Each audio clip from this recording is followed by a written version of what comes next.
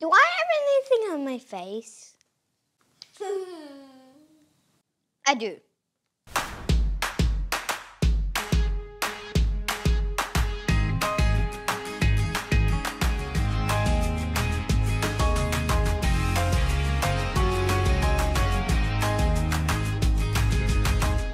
Diapers, nappies, butt napkins, whatever you want to call them, these suckers have been part of my every single day for the last 5 years. Jacob is nearly out of them, but not quite. My best friend is having a baby, and I thought, I want to make her something sweet, but I don't want to stick to the pacifiers and the onesies and all of those sweet, gorgeous, fun things that come with having a baby. I'm going to make her a treat that shows her what she's really in for with kind of a sweet spin. We're gonna make poopy diaper cookies with different types of poop, because you never know what you're gonna expect with a newborn.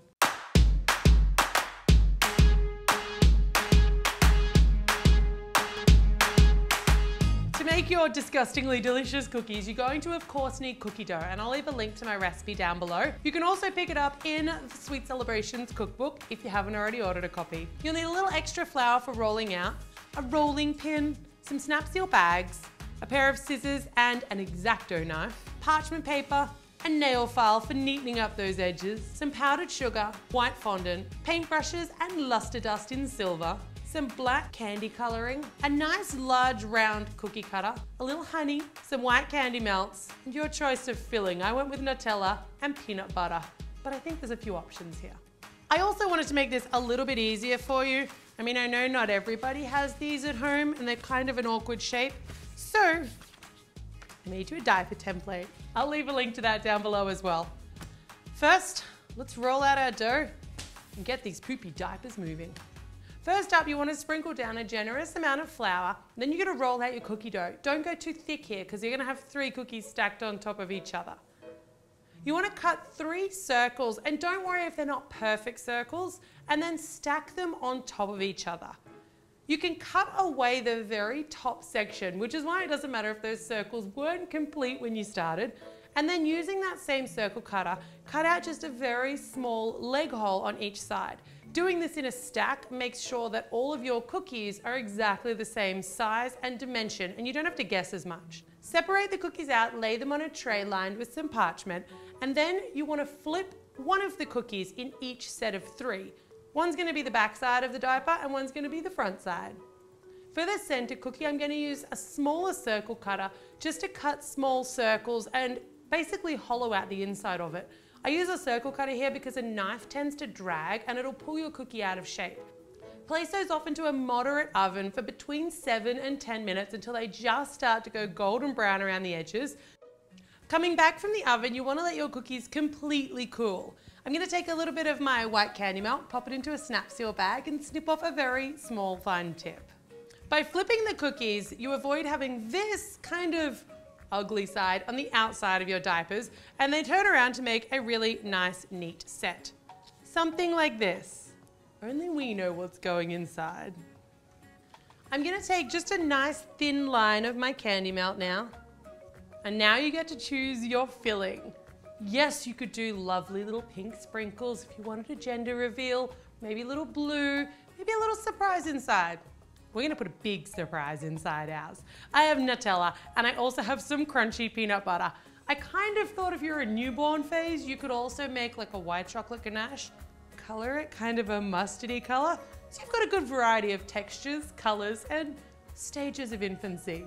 For your peanut butter, because it's crunchy, you need quite a generous tip cutoff. Nutella, you can go slightly smaller, and we're gonna fill our diapers. This is so wrong, it's right. Ah, Jacob! Delicious poo! Delicious poo!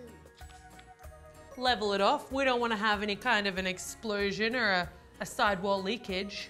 For those darker days, we've got Nutella. I feel like you could also do Nutella with kind of a peanut buttery swirl. I mean, some days, who knows what's going to go in there. A little bit more of my candy melt. Try and stick relatively close to your inside edges here so that it doesn't come out too much over the outside of your nappy. And sandwich in your delicious diaper fillings. Oh, this is so disgusting. but they smell amazing. Unlike the one that I was faced with this morning. Our diaper cookies are made and they are dirty, filthy little diapers, but they're not finished yet. These are very simple to decorate. All you're gonna need is a little bit of fondant and some pins. Obviously we can't use real pins here, but I'm gonna take a tiny bit of black food coloring and just stir it through my white candy melts. Make this like a really light gray color because that's just gonna help our luster dust when we give them the silver shimmery effect. You don't need very much of this, and you do wanna cut a very, very, very small fine tip. These little pins are super small. So to make your little pins, kind of just make like a dot at one end and a dot at the other, and then join them together with 2 long streaks. You can give your parchment a couple of nice little taps, which will just help to smooth things off. Set those at room temperature so they don't curl, and then you can pop them in the fridge just to make them really nice and firm. 2 of mine didn't make the grade, so I've got my 4 best. I'm just gonna brush them with a little bit of silver shimmer or luster. Cookies are made, poop's inside, safety pins are ready, and now it's time to cover our diapers. If you're a mum, you will have done this a million times. If you're not, watch and learn. This is what you've got ahead of you. Roll out some fondant really nice and thin. Sprinkle down a little powdered sugar first so it doesn't stick to the bench, and we want this really nice and thin. You can freehand cut your diaper if you like. If you're experienced like me, you'll know they're all about this shape. But if you have not yet done the diaper duty, we also made you a template. So you can cut around the template and use that for a perfect diaper pattern. And now we cut all the way around our template. So lifting this guy off, you should have your template and a nice little cut out diaper looking pattern, I guess. We're basically seamstresses. Excuse me, what's inside? What's inside what? That. What do you think it could be? Nothing. Does it sound like anything? Does it smell like anything? It only smells like a cookie. I'll give you some clues. You've definitely seen it before. You've definitely done it before. And I have to see it still pretty much every day. Any guesses? Book cookie. Book cookies. What do you call it, a diaper or a nappy? Nah.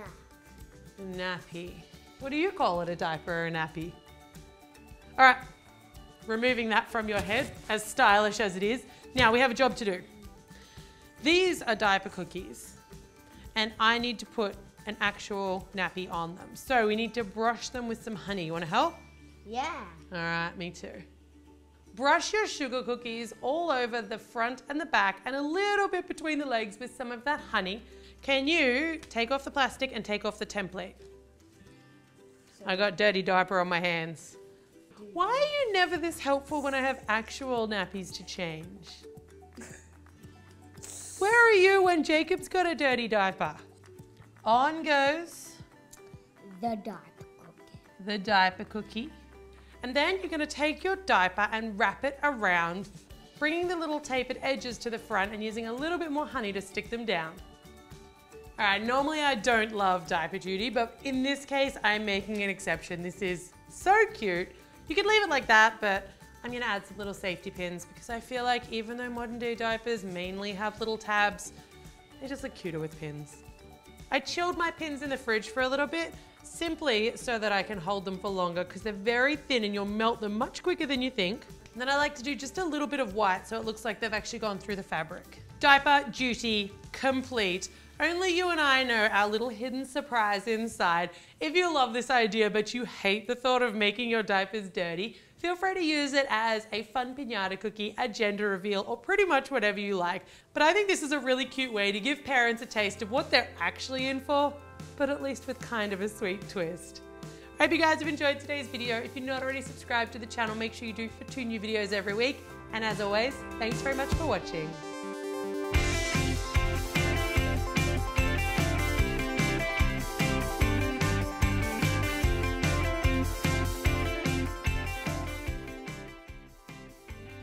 What's inside your nappy? Ready? Yeah. What do you think's in there?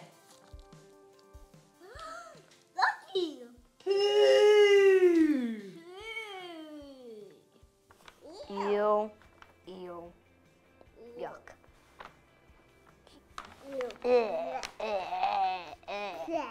Yeah. shampoo.